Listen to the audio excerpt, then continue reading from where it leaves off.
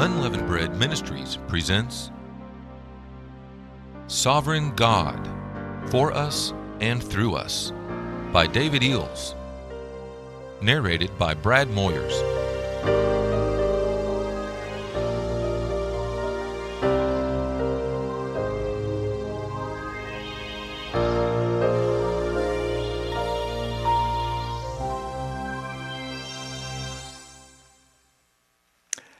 Hello friends, this is David Eell.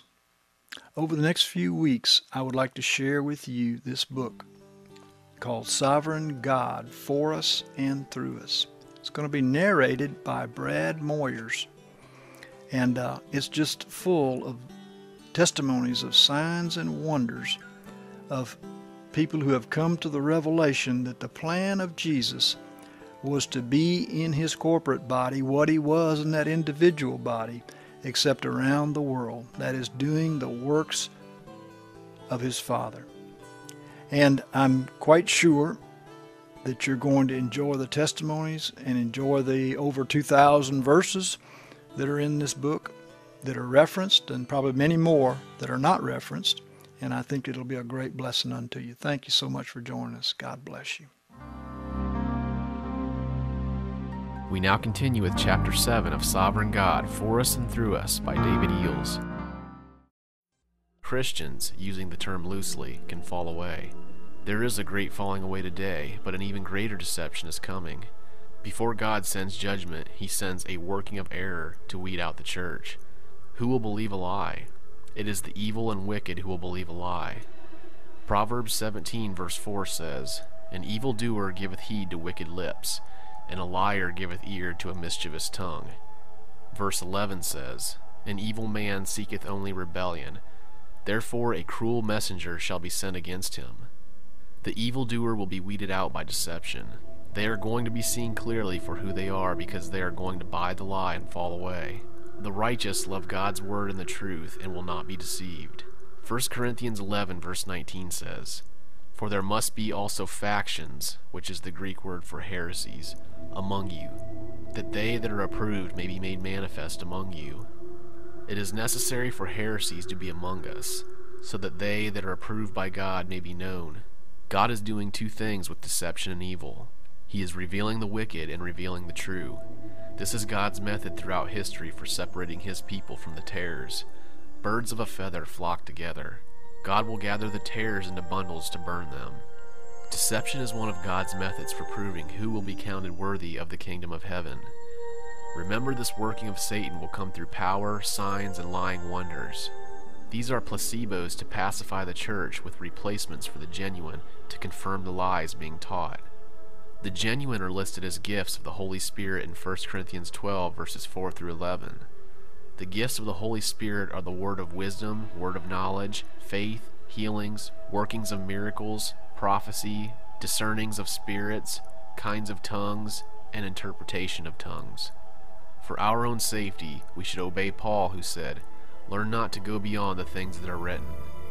How so many people can believe that some of these things we have been seeing are scriptural manifestations of the Holy Spirit is beyond me. When we look at the value of these silly signs as far as salvation, healing, deliverance, or provision, there is no comparison.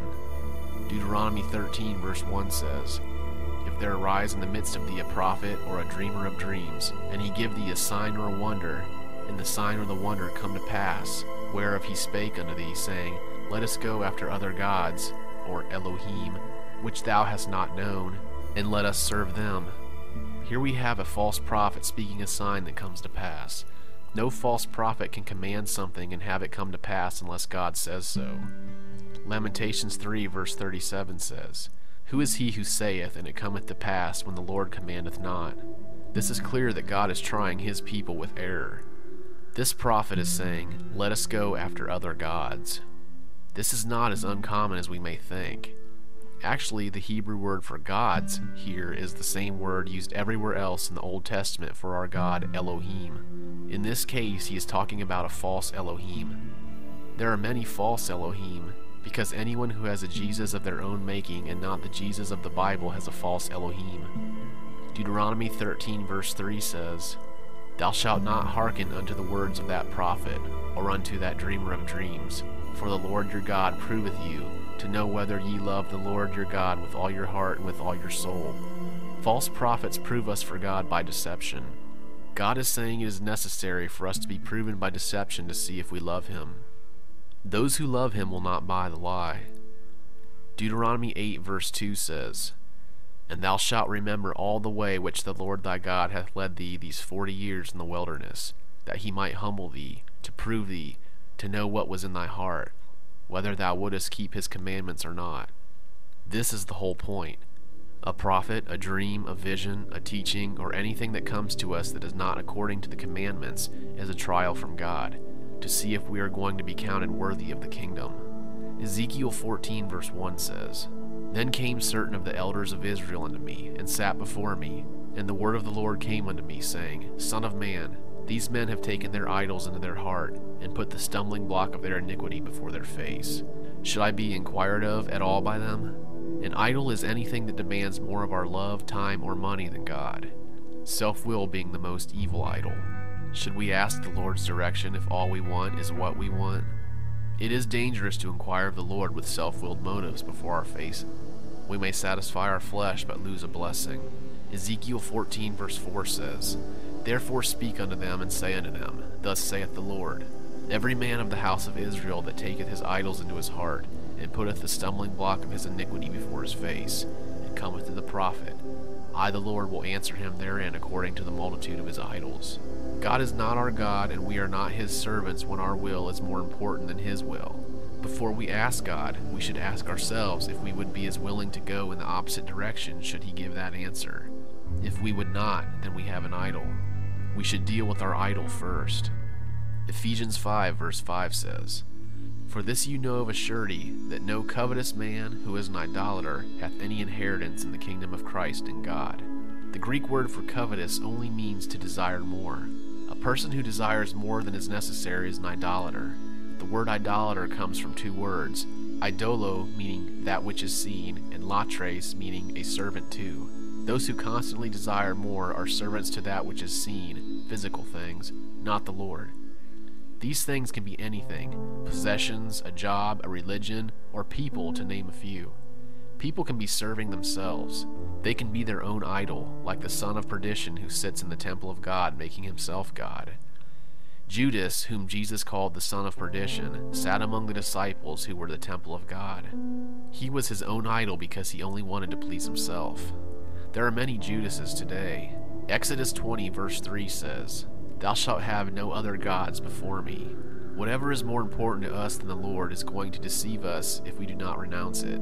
Ezekiel 14 verse 7 says, For every one of the house of Israel, or of the strangers that sojourn in Israel, that separateth himself from me, and taketh his idols in his heart, and putteth the stumbling block of his iniquity before his face, and cometh to the prophet to inquire for himself of me, I the Lord will answer him by myself, and I will set my face against that man, and will make him an astonishment, for a sign and a proverb, and I will cut him off from the midst of my people, and ye shall know that I am the Lord.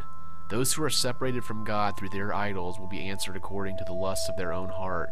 God is going to give them an answer that is not a true answer because he will be answering their lusts. Remember, God said, I the Lord will answer him by myself. The Lord's answer may come through an apostate prophet, a religion, a thought, a dream, a word, or a doctrine, but it will come to deceive. This could bring chastening or even reprobation, as we see in verse 8. Ezekiel 14 verse 9 says, And if the prophet be deceived and speak a word, I the Lord have deceived that prophet, and I will stretch out my hand upon him, and will destroy him from the midst of my people Israel. A true prophet who has idols, or false prophet, can be deceived by a false word from God, as we shall see. 2 Thessalonians 2 verse 10 says, God sendeth them a working of error, that they should believe a lie. The Lord sends the word because people do not love him, but the world. 1 John 2 verse 15 says, If any man love the world, the love of the Father is not in him. We are here to prove who it is that loves God. God is going to cleanse his church in these days because there are many idols. Religion can be an idol. When the Word of God says one thing and we believe our religion, which says another, our religion is our Babylonish idol. God will send deception.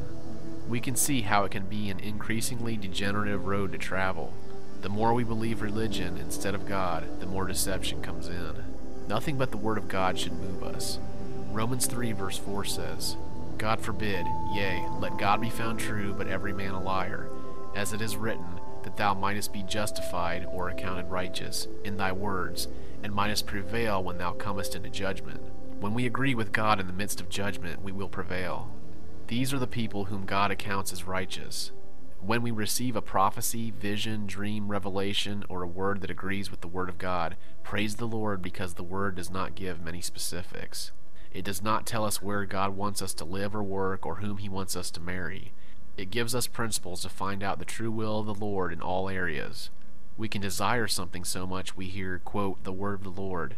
We can become convinced that this is what the Lord wanted us to do, only to find out later that we missed God.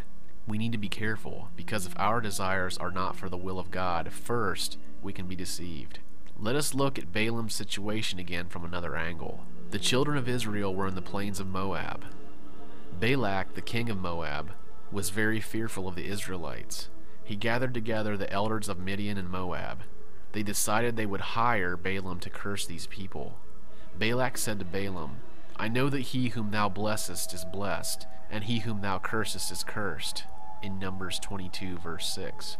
He did not realize it was not Balaam, but God who counted in this situation, because the curse that is causeless alighteth not. See Proverbs 26 verse 2. If Balaam spoke the word of the Lord, it was going to come to pass. The prophet, P-R-O-F-I-T, Balaam, went to the Lord with the promise of rewards in his heart and a request to curse Israel on his lips. Numbers 22 verse 12 says, And God said unto Balaam, Thou shalt not go with them, thou shalt not curse the people, for they are blessed. And Balaam rose up in the morning, and said unto the princes of Balak, For the Lord refuseth to give me leave to go with you.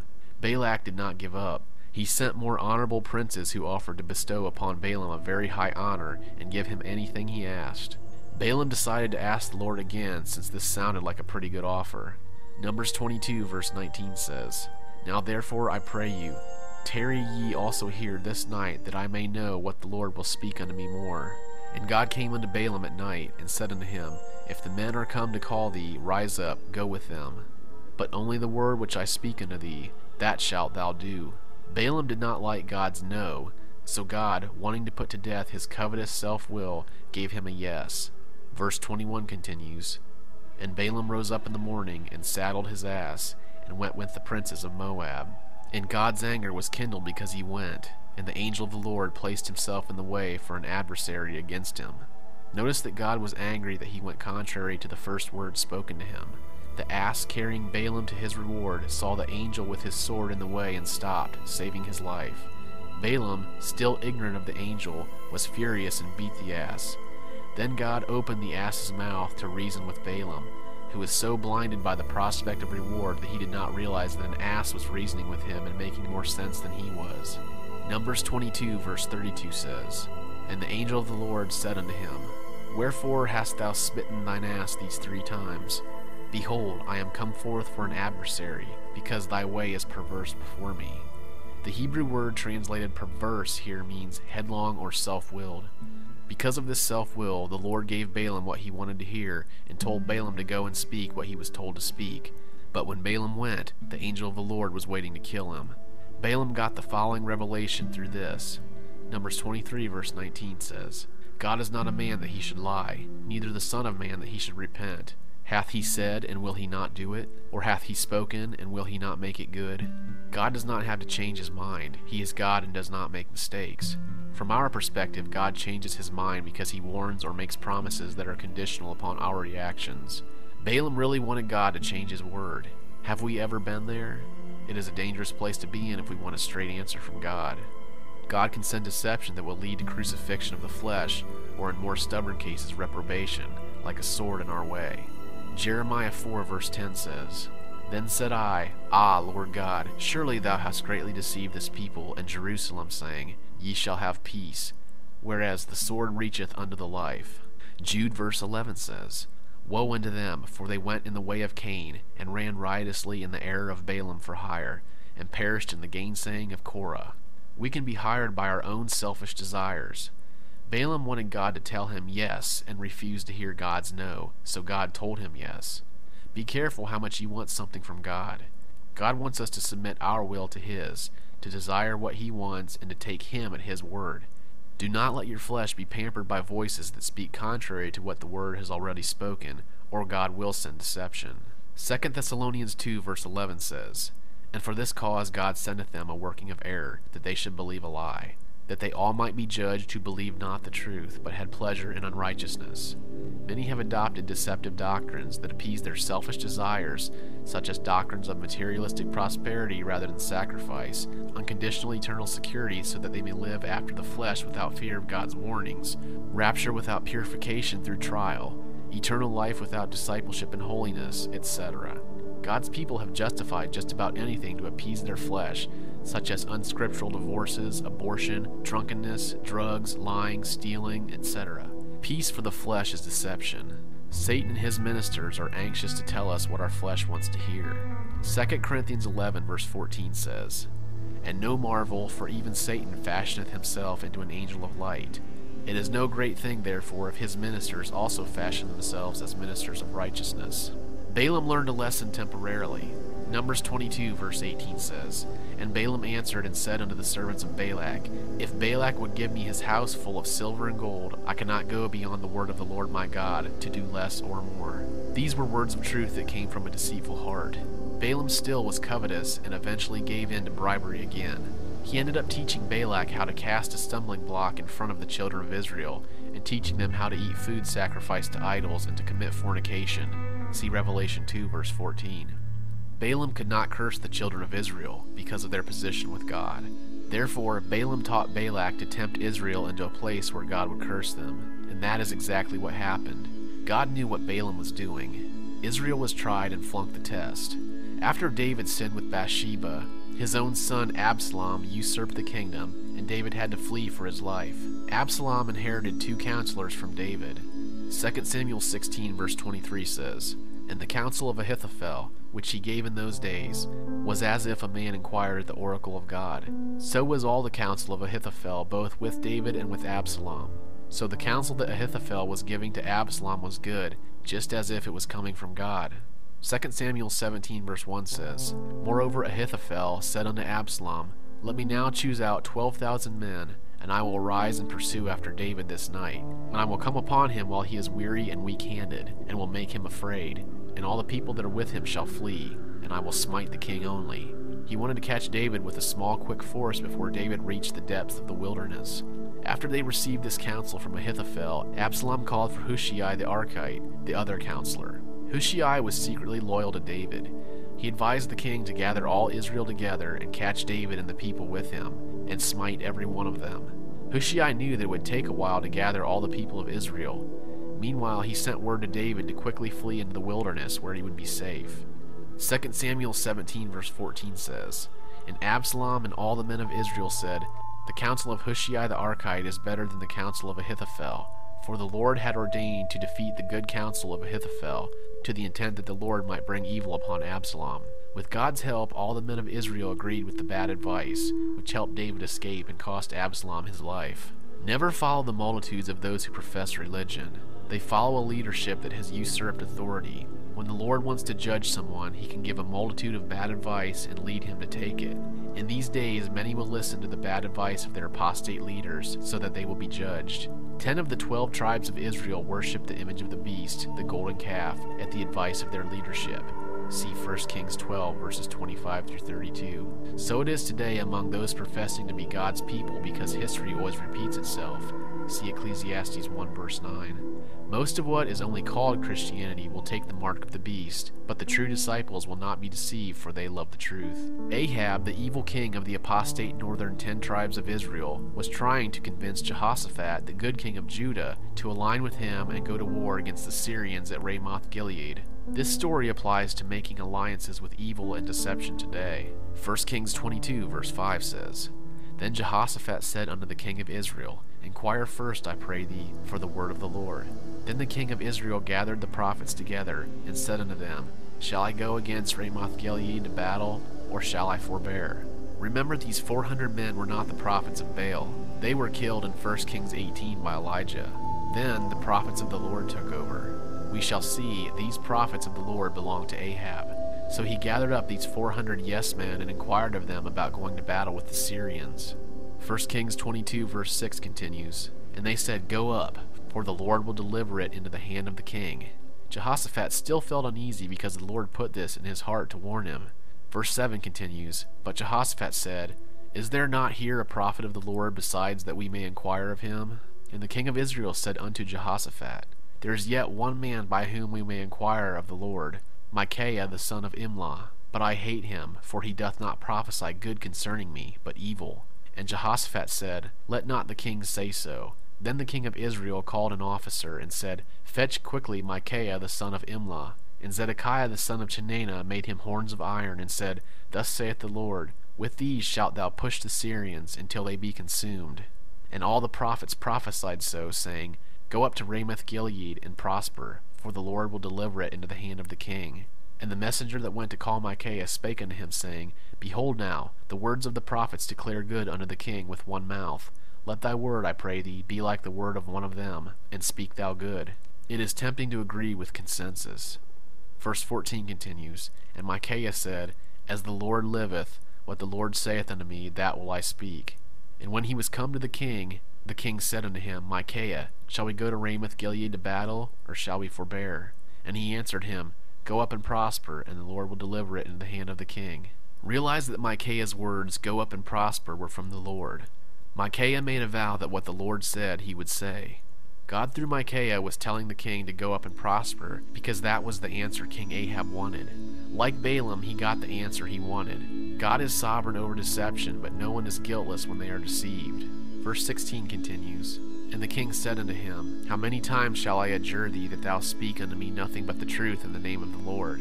And he, Micaiah, said, I saw all Israel scattered upon the mountains, as sheep that have no shepherd. And the Lord said, These have no master. Let them return every man to his house in peace." One truthful prophet who was not motivated by gain prophesied the death of Ahab and the loss of the battle. Verse 18 continues, "And the king of Israel said to Jehoshaphat, Did I not tell thee that he would not prophesy good concerning me, but evil?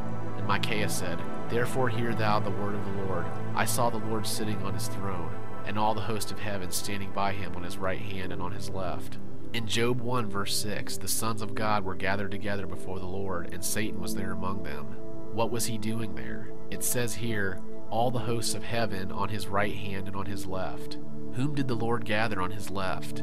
It was the goats and the wicked. See Matthew 25 verse 33. 1 Kings 22 verse 20 says, "And the Lord said, Who shall entice Ahab that he may go up and fall at Ramoth Gilead?" The Lord was asking for a spirit to deceive Ahab. And one said on this manner, and another said on that manner. And there came forth a spirit and stood before the Lord and said, I will entice him. And the Lord said unto him, Wherewith? And he said, I will go forth, and will be a lying spirit in the mouth of all his prophets. Notice that the Spirit said his prophets, not your prophets. And he, God, said, Thou shalt entice him, and shalt prevail also. Go forth and do so. Now therefore, behold, the Lord hath put a lying spirit in the mouth of all these thy prophets. Notice thy prophets. These prophets did not belong as much to the Lord as they did to Ahab. The apostate leadership of the northern 10 tribes was deceived by God to lead them into a battle they could not win. Here are 400 prophets of the Lord prophesying by a lying spirit. They were probably fed from Ahab's table and desired his favor. It was 400 false prophets to one true prophet. That is the same case we have today. They love the hire of wrongdoing. What motivates a Christian to agree with their religion or preacher when they disagree with the Word of God? This is the idolatry that deceives their heart. We must be true to the Lord and not be influenced by respect of men. I was a guest speaker in an assembly once where the pastor was to speak before me. As he walked around sharing some things, he walked by me and said, Isn't that right, David? I softly said no and shook my head. The pastor did a double take but walked away and went right on speaking. Later, he walked by me again and the same thing happened. Finally, the man behind me could not stand it any longer and asked, Did you say no? I answered yes, and if he didn't want my truthful opinion, he shouldn't ask. After the service, the pastor came and asked me what was wrong. I told him that his statements were wrong and the truth was such and such according to the Word. I also asked him not to ask me any more questions in the assembly. Well, he did not throw me out, and I ended up doing a lot of the teaching there for a while. Ahab did not trust his 400 prophets, and he feared that one prophet. 1 Kings 22 verse 30 says, "And the king of Israel said unto Jehoshaphat, I will disguise myself, and go into the battle, but put thou on thy robes. And the king of Israel disguised himself, and went into the battle. And a certain man drew his bow at a venture," which is Hebrew for in his simplicity, "and smote the king of Israel between the joints of his armor." It appears that this Syrian was shooting in the general direction of the enemy, and smote Ahab right in the joints of his armor. We cannot fool God. I do not know who was simpler, the man who drew the bow or Ahab who thought he could hide from the wrath of God by changing his clothes. There are several good morals to this story. Firstly, you cannot go by the majority. Here was a case of 400 to 1, and the majority was wrong. Throughout history, the majority of what is called God's people have been wrong. Secondly, you have to look carefully at your motives when you inquire of the Lord. If your motives are impure, you will get an answer that your flesh wants. In this case, Ahab got the answer he wanted and was killed. Jehoshaphat was chastened and almost lost his life for making an alliance with an evil king. He did not learn his lesson and later aligned with Ahab's evil successor, losing his life and his works. See 2 Chronicles 20 verse 35 to chapter 21 verse 1.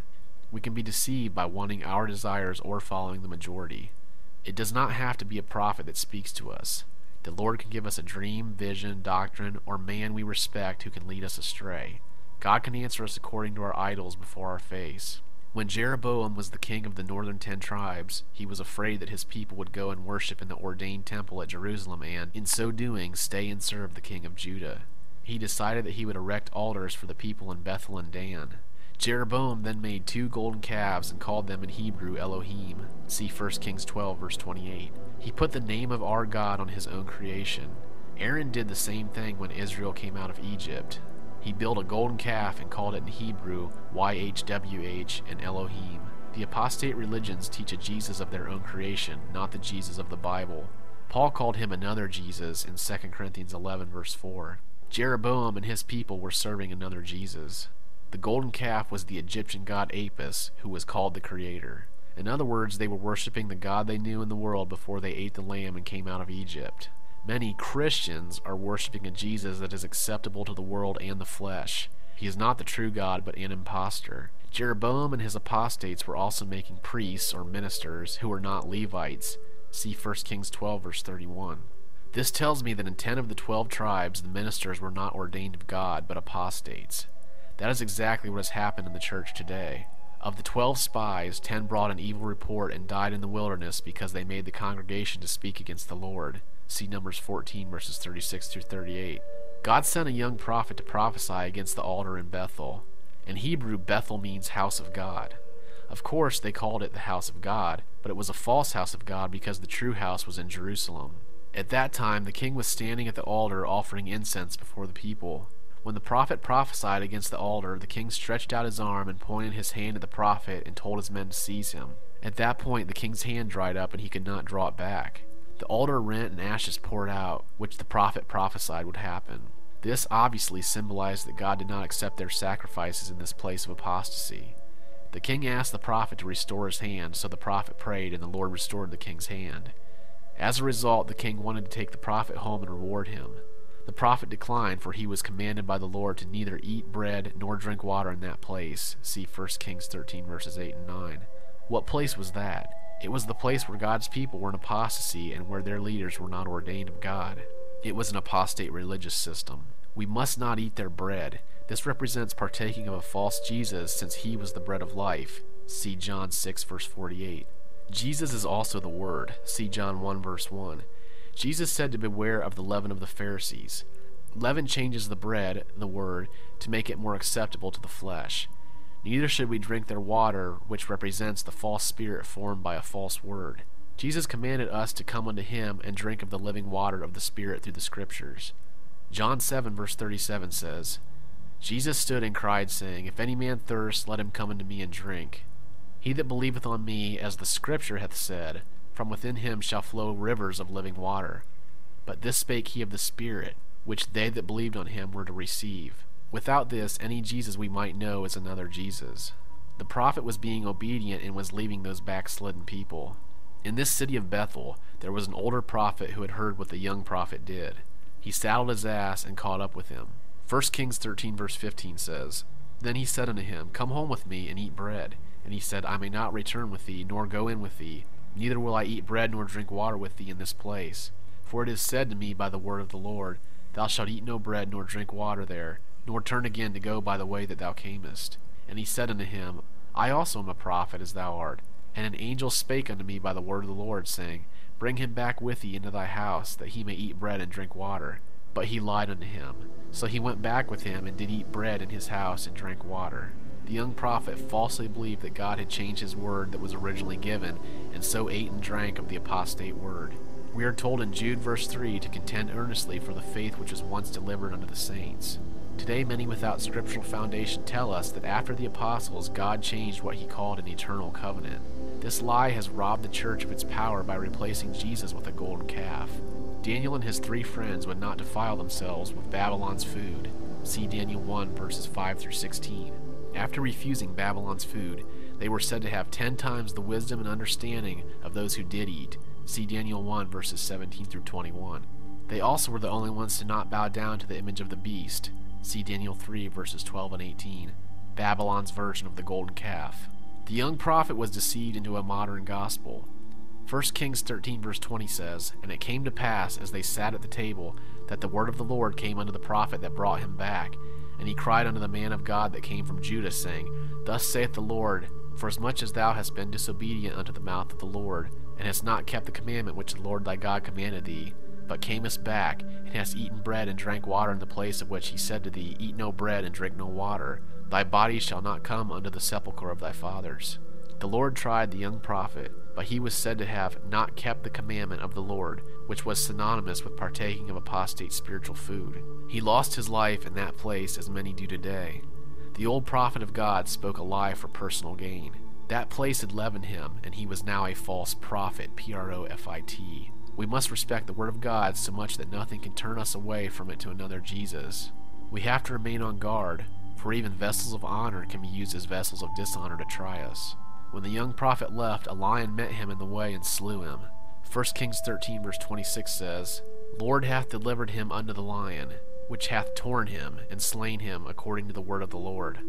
The lion was given permission from God to kill the one who ate the apostate spiritual food. 1 Peter 4 verse 8 says, The devil as a roaring lion walketh about, seeking whom he may devour. May is used here because the devil must have permission to devour. He is ordained to devour apostates. The penalty for the young prophet's apostasy was that he would not come unto the sepulchre of thy fathers, spiritually meaning he was not joined with his fathers in death. Therefore he would not be among the righteous resurrection. One who partakes of a false word from the false Jesus will lose his life by the devil and will not be among the righteous in resurrection. Revelation 22 verse 18 says, I testify unto every man that heareth the words of the prophecy of this book. If any man shall add unto them, God shall add unto him the plagues which are written in this book. And if any man shall take away from the words of the book of this prophecy, God shall take away his part from the tree of life. Galatians 1 verse 8 says, But though we or an angel from heaven should preach unto you any gospel other than that which we preached unto you, let him be anathema, or the Greek word cursed, devoted to destruction. The Lord tested the apostle Paul by his Spirit. Acts 19 verse 21 says, Now after these things were ended, Paul purposed in the Spirit, when he had passed through Macedonia and Achaia, to go to Jerusalem, saying, After I have been there, I must also see Rome. Neither Spirit here nor Holy Spirit in the following verses is capitalized in the Greek because the Greek language has no capitalization. This means we must determine from the text if Spirit is Holy Spirit. Since the and not his is used before Spirit, we know that God is speaking of the Holy Spirit. Therefore, Spirit in this and the following verse should be capitalized in English. That was a translator's mistake. Paul determined in the Spirit that he was going to Jerusalem and then to Rome. He could have only gotten that revelation from God because it was in the future. Acts 20 verse 22 says, And now behold, I go bound in the Spirit unto Jerusalem, not knowing the things that shall befall me there, save that the Holy Spirit testifieth unto me in every city, saying that bonds and afflictions abide me. It was the Holy Spirit telling Paul to go to Jerusalem, where he could expect bonds and afflictions. Acts 21 verse 4 says, And having found the disciples, we tarried there 7 days. And these said to Paul through the Spirit that he should not set foot in Jerusalem. Notice that this was just the opposite of what the Holy Spirit had told Paul he was going to do 3 times before. I suggest to you that Paul was being proven by the Spirit as to whom he would listen. Other disciples were offering a new word.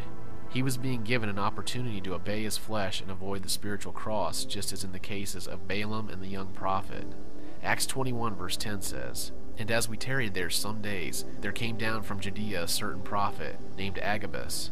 And coming to us, and taking Paul's girdle, he bound his own feet and hands, and said, Thus saith the Holy Spirit, So shall the Jews at Jerusalem bind the man that owneth this girdle, and shall deliver him into the hands of the Gentiles." Having been told by the Spirit again that he would go to Jerusalem and be persecuted, he was now going to be tried by human sentiment. Verse 12 continues, "And when we heard these things, both we and they of that place besought him not to go up to Jerusalem. Then Paul answered, What do ye, weeping and breaking my heart? For I am ready not to be bound only, but also to die at Jerusalem for the name of the Lord Jesus. And when he would not be persuaded, we ceased, saying, The will of the Lord be done." Paul was tried by human sentiment and prophecy and overcame. He obeyed what the Lord told him, which is the important thing. The Lord will try us by his Spirit to see if we will believe what he has told us. To Abraham was born the long-promised seed Isaac. God promised to make his covenant with Isaac and his seed after him. See Genesis 17 verse 19. A seed which God said would be as the stars for multitudes. See Genesis 15 verse 5. Genesis 15 verse 6 says, "And he believed in the Lord, and he reckoned it to him for righteousness." This was not enough for God. Abraham's faith had to be tried. After many years of waiting in faith, Isaac was born. Then an even greater trial came. Genesis 22 verse 1 says, "God did prove Abraham, and said unto him, Abraham. And he said, Here am I. And he said, Take now thy son, thine only son, whom thou lovest, even Isaac, and get thee into the land of Moriah, and offer him there for a burnt offering upon one of the mountains which I will tell thee of." Hebrews 11 verse 17 says, "By faith Abraham, being tried, offered up Isaac, even he to whom it was said, In Isaac shall thy seed be called, accounting that God is able to raise up, even from the dead, from whence he did also in a figure receive him back." Abraham believed God's original promise to him to the extent that even if he sacrificed Isaac, God would have to raise him up to fulfill the promise. We need to believe the original promises above all that we see and hear. God will prove or try us through religion, ministers, spoken word, or well-meaning friends. We are tried by external circumstances, but we are tempted by our own lusts, not God. See James 1 verses 13 and 14. External trials and internal temptations are necessary to prove who loves God. See James 1 verse 12. God waited until the last seconds, when Abraham was about to plunge the knife into Isaac, to stop and say to him, "Now I know that thou fearest God." There is no proof that we believe God's promises until we are tried. The Lord then provided a ram caught in a thicket for a sacrifice in the place of Isaac, the seed of Abraham. This, of course, typified Jesus, who died in the place of all the seed of Abraham, including we who believe. I once asked God to give me a new car, which he did 6 months later. After a year or so, he told me to sell it. I was a little grieved and preferred to sell my other car because it was smaller and I had 5 children. I obeyed the Lord and offered the car in the papers for a fair market price. After advertising it for a couple of months, I asked the Lord why, if he wanted me to sell it, were there no buyers. He said to me, "I wanted you to sacrifice it as Abraham sacrificed Isaac." I said, "But Lord, Abraham did not sacrifice Isaac." Then I saw that the Lord was trying me in the same way as Abraham, to see if I would sacrifice what was important to me. God told me to sell my other smaller car, which I did not need at the time. I was relieved. God will tell our spirit what he wants us to do. Dreams, visions, revelations, or spoken words will agree with our spirit, but not our flesh. When God sends us to a cross, we are going to be tried to not go. We can also be tried to go beyond the Lord. A brother had a vision he believed was from God. I felt it was a trial. In the vision, the Lord told him to sell everything and go out on the mission field. Many come back from the mission field wounded because they were sent by religion, not God. We considered whether this was a true word from God or a trial. I asked him a few questions. He was afraid to go, but he didn't want to miss God and lacked faith. I knew this brother was there to be fed and prepared to minister, but I knew he was not ready. I advised him to pray, but if God did not speak it in his spirit, to ignore it. Thank God he did. We should do nothing when we are uncertain of God's direction. We should not be led by prophecy or by dreams and visions when they disagree with our own spirit. These are wonderful confirmations and direction for what we feel in our spirit. We are to be led by the Spirit of God. If God puts something scriptural in our spirit, we should let no one talk us out of it. Peter was used to try Jesus in this way. Jesus told the disciples that he was to die at Jerusalem, and Peter rebuked him. Matthew 16 verse 22 says, "And Peter took him and began to rebuke him, saying, Be it far from thee, Lord, this shall never be unto thee. But he turned and said unto Peter, Get thee behind me, Satan, thou art a stumbling block unto me, for thou mindest not the things of God, but the things of men." Jesus knew that he was being tempted by Satan through Peter to do his own fleshly will. Sovereign God, For Us and Through Us by David Eell. Chapter 8. God's Sovereignty Over Sickness, Death, and the Curse. See now that I, even I, am He, and there is no God with me. I kill and I make alive, I wound and I heal, and there is none that can deliver out of my hand. Deuteronomy 32 verse 39. Our God wounds and kills. Does that make you uncomfortable? For many people it is very uncomfortable. Most feel that only Satan or men would wound and kill. But they are only vessels. Only God has all authority in heaven and earth. See Matthew 28 verse 18. God does all these things because He is the righteous judge. God is truly working on us from both directions. He sent the curse to turn us from sin, and He sent our Savior to deliver those that do. He says, I kill and I make alive, I wound and I heal. This motivates us to please, fear, and obey Him. When God sends the curse to bring repentance, can man deliver from it without repentance? That is what the sinner wants, blessing without repentance. Man has sought out many inventions to try to circumvent repentance, but they have all come back to curse him. Are we stronger than God? God said, There is none that can deliver out of my hand. This is contrary to the deception of the world, but it is God's purpose for the world to be deceived in this. We cannot get anyone out from under a curse except through the gospel. Sometimes God is merciful, but we cannot guarantee God's deliverance to those who do not walk under the blood. Those ministries who are in agreement with God will administer His gifts of healing, deliverance, and provision to the ones who are in line for God's blessings through repentance, faith, and justification. God, through Paul, delivered a man to Satan to bring him to repentance. 1 Corinthians 5 verse 5 says, To deliver such a one unto Satan for the destruction of the flesh, that the spirit may be saved in the day of the Lord Jesus.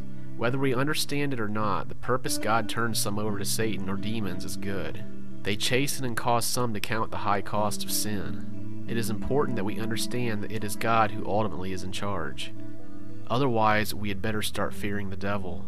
If the devil ever has authority to do what he wants to do, we have reason to fear him, but Jesus forbids that. Luke 12 verse 4 says, And I say unto you, my friends, be not afraid of them that kill the body, speaking of Satan and demons through men, and after that have no more that they can do. But I will warn you whom ye shall fear. Fear him who after he hath killed hath power, which is the Greek for authority, to cast into hell. We are not to be afraid of the vessels that God uses. Only God has authority to cast into hell after he is killed. Have we ever heard it said, God does not cast anyone into hell? There is a shred of truth to that. The demons may cast in, but the Lord has the authority. He alone are we commanded to fear. The reason that God can tell those who follow Him to be anxious for nothing is because He is always in control. God is never wrong. People blame God for the death of a loved one or some other tragedy, but He is always right in what He does. We must realize that God has bound Himself with His word. Psalms 119 verse 89 says, Forever, O Lord, thy word is settled in heaven. Once He says something, He must stand by it, or He is a liar and breaks His word. If He makes a condition in the Word for His benefits, we must meet that condition. Romans 1 verse 16 says, The gospel is the power of God unto salvation to everyone that believeth. Can we expect God's provisions without believing His Word? Many unbelieving Christians endure much hardship because they have not met the condition. Then they say, It must not have been God's will to deliver, heal, or bless me. Jesus never said that God's will was the reason His people did not receive these things. He said, Because of your unbelief, as thou hast believed, so be it done unto thee. Thy faith hath made thee whole, and according to your faith be it done unto you. In His own hometown, Jesus could not do many mighty works because of their unbelief. See Matthew 13 verse 58 and Mark 6 verse 5. If we have a problem, we should blame ourselves. Galatians 6 verse 7 says, Be not deceived, God is not mocked, for whatsoever a man soweth, that shall he also reap. Matthew 7 verse 2 says, For with what judgment ye judge, ye shall be judged, and with what measure ye mete or give out, it shall be measured unto you.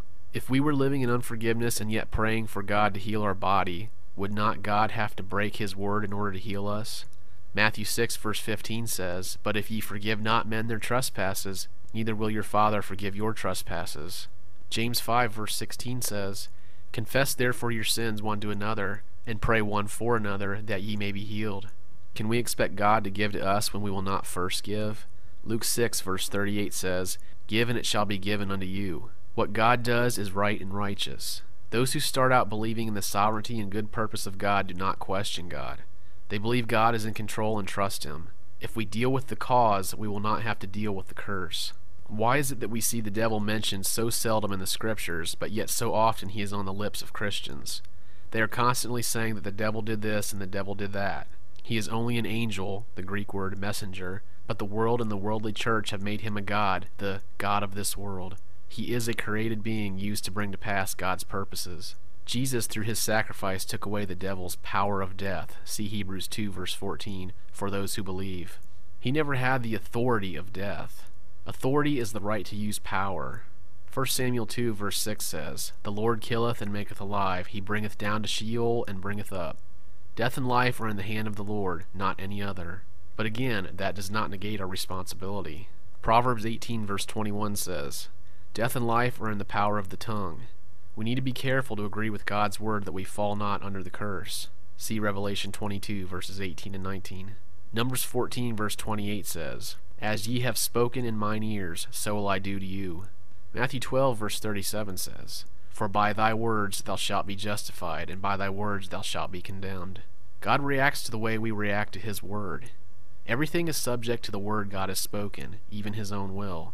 Psalms 138 verse 2 says, Thou hast magnified thy word above all thy name. God puts the word first as a standard to trust even above his own name, which in Hebrew means character and authority. God wants us to know that he puts his word above any desire or purpose that we might think he has, but his word is his desire and purpose. 1 Samuel 2 verse 7 says, The Lord maketh poor and maketh rich, he bringeth low and also lifteth up. Many Christians think that it is by their own wisdom or by hard work alone that they prosper. We are all taught from an early age that to have a prosperous life you must seek out all the worldly means to be successful. However, God says, Seek ye first his kingdom and his righteousness, and all these things shall be added unto you, in Matthew 6 verse 33. If we seek first the world, we will do without the kingdom, but if we seek first the kingdom, we will have our needs met. Philippians 4 verse 19 says, And my God shall supply every need of yours according to his riches and glory in Christ Jesus. God will supply our every need to further his will and kingdom in our life. He will also do this for us while we promote his kingdom in the lives of others. By the grace of God, I was doing this when God told me, You are never going to work for man again. The Lord showed me that I was to promote his kingdom in Pensacola, Florida. Since I had no way to buy a house and car, and I had stayed away from debt for many years, I asked the Lord to freely give these to me there. Within 6 months, he had given me what I had asked. However, he did have me give the house and car that I had away. He has been providing for us ever since. So you see, I believe God will supply our every need. Who fed and cared for the wives and children of the disciples as they followed Jesus for 3.5 years and afterwards? Paul said that they had wives in 1 Corinthians 9 verse 5, and where there were wives, there were children in those days. Kingdom prosperity is not the world's prosperity. Proverbs 13 verse 7 says, There is that maketh himself rich, yet hath nothing. We have not been put here to make ourselves rich or to make the old man prosperous. We have been put here to make the spiritual man prosperous. Jesus and the disciples are our examples. They had no love for the things of the world. See 1 John 2 verse 15. As much as the prosperity folks would like to make Jesus rich because of his seamless garment or to jam that camel through the eye of the needle, it cannot be done in honesty. The Lord gives authority to the devil to tempt us with riches. Matthew 4 verse 1 says, Then was Jesus led up of the Spirit into the wilderness to be tempted of the devil. Verse 8 continues, Again the devil taketh him unto an exceeding high mountain, and showeth him all the kingdoms of the world and the glory of them. And he said unto him, All these things will I give thee, if thou wilt fall down and worship me. The devil offered Jesus all the things of the world if he would serve him. Matthew 6 verse 24 says, "No man can serve two masters, for either he will hate the one and love the other, or else he will hold to one and despise the other. Ye cannot serve God and mammon." This is God's way of finding out who loves him and weeding out his flock. Those who use faith to be rich are asking to be deceived. In 1 Timothy 6 verses 5 through 11, the believer is commanded to be content with food and covering and to flee the love of money which leads astray from the faith with the temptations of many foolish and hurtful lusts. The rich hoard up someone else's food and supplies for vanity.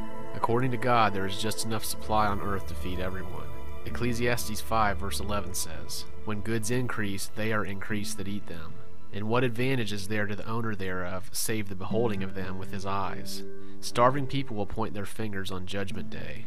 God sent the curses to motivate men to repent and obey him. Here's the portion of the curse that indicates who sent it.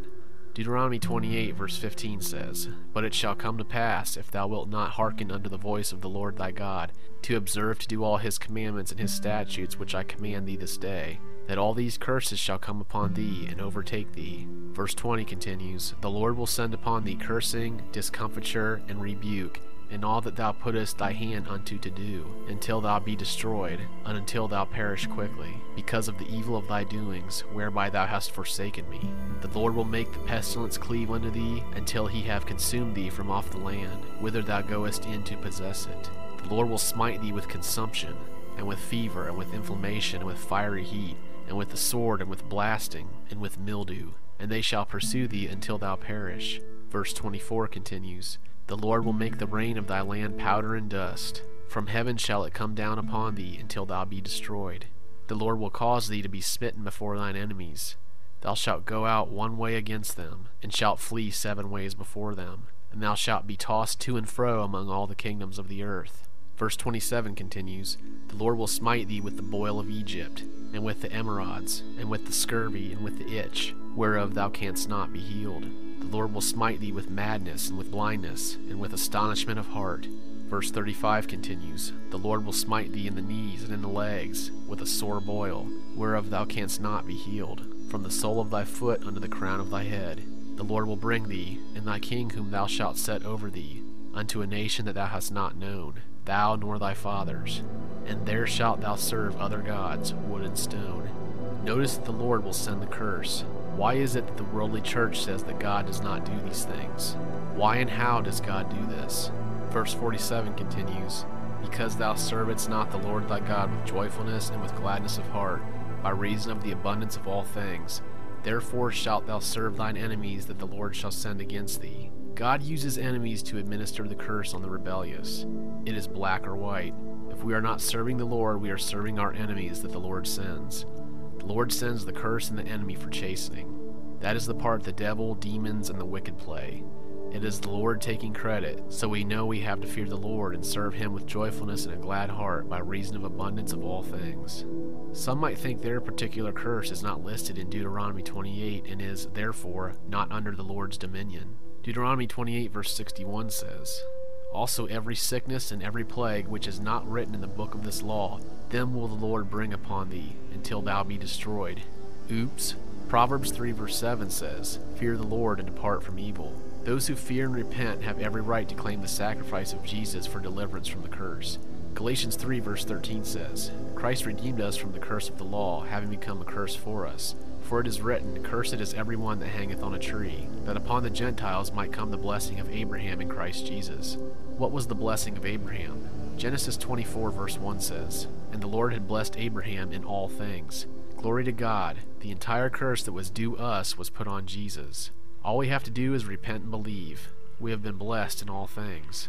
Numbers 14 verse 11 says, "And the Lord said unto Moses, How long will this people despise me?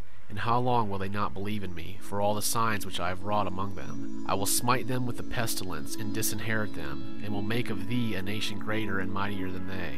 It is not as though we do not have an example of God doing this. In Noah's day, God did just that and repopulated his earth with Noah's sons. Our text is speaking about the time when the 12 spies entered into Canaan's land. God had promised Canaan's land to his people. It was the promised land. The 10 spies brought back the evil report that they were not able to go up and take the land from the Canaanites. This angered God because he had told them that he had given them this land. Canaan's land is a type of our body.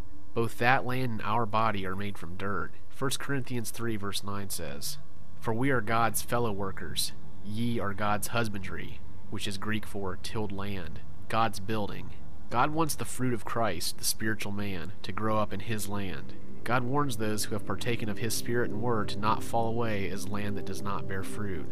Hebrews 6 verse 7 says, "For the land which hath drunk the rain," meaning spirit and word, "that cometh oft upon it, and bringeth forth herbs meet for them for whose sake it is also tilled, receiveth blessing from God.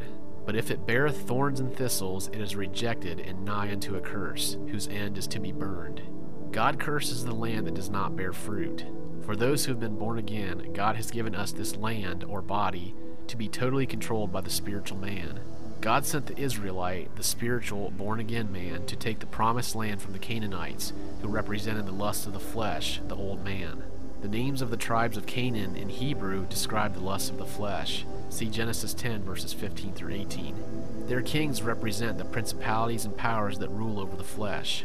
Today, 10 out of 12 ministers bring the evil report that we are not able to take this land. They teach that we should be satisfied to be forgiven, but that we cannot expect to be sanctified of the lusts of the flesh in order to rule this land for God. In this type, God is clearly telling us to take up the sword of the Spirit, which is the Word. See Hebrews 4 verse 12. Put to death the old man that lives in our land, take over his house, and raise our crops, or fruit of the Spirit. 2 Corinthians 7 verse 1 says, "Having therefore these promises," or sword of the Word, "Beloved, let us cleanse ourselves from all defilement of flesh and spirit, perfecting holiness in the fear of God." God will not tell us to do something that we cannot do by faith in Him. Galatians 2 verse 20 says, "I have been crucified with Christ, and it is no longer I, or the old man or Canaanite, that live, but Christ, the new man or Israelite, living in me." To those who do not believe the good report, God will smite them with the pestilence and disinherit them. Joshua and Caleb believed that the promised land was theirs and that they could take it from the Canaanite. Numbers 14 verse 9 says, "Only rebel not against the Lord, neither fear ye the people of the land, for they are bread for us. Their defense is removed from over them, and the Lord is with us. Fear them not." The old man is bread for the new man. The spiritual man grows as he devours the old man. Since they occupy the same territory, the old man has got to die so that the spiritual man can live and grow. For those who believe, the Lord has removed the defense of the old man. Joshua 1 verse 3 says, "Every place that the sole of your foot shall tread upon, to you have I given it, as I spake unto Moses." The Word of God is also a type of the land of promise. Every promise that we stand on, God is going to give it to us. I am not a denominational person, but I have shared in these churches. It is clear to me that each sect believes a portion of the Word, which yields the promised benefit. Members of these sects are being delivered to believe increasingly more of the Word and consequently to receive increasingly more of the benefits. Today, much of what we hear in the churches is the evil report. Their thinking is that we cannot act in faith that God will heal, provide, sanctify, or deliver from the curse because we do not know His will. To them I say, get in the Word and find out His will so that you do not do without. God in His sovereignty says, "To you have I given it." Genesis 7 verse 4 says, "For yet 7 days, and I will cause it to rain upon the earth." Join us next time for the continuation of this chapter in Sovereign God, For Us and Through Us by David Eels.